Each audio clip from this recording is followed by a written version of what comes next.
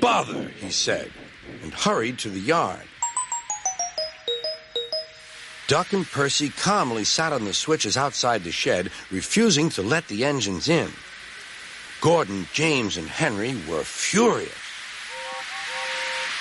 "Stop that noise!" bellowed Sir Topham Hatt.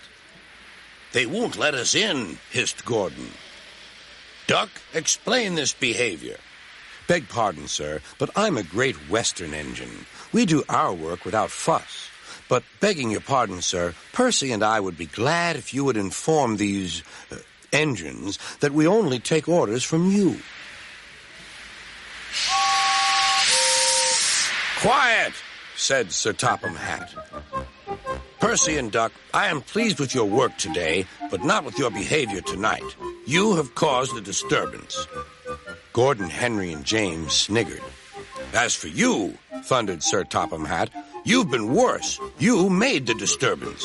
Duck is quite right. This is my railway, and I give the orders." After Percy went away, Duck was left to manage alone. He did so easily.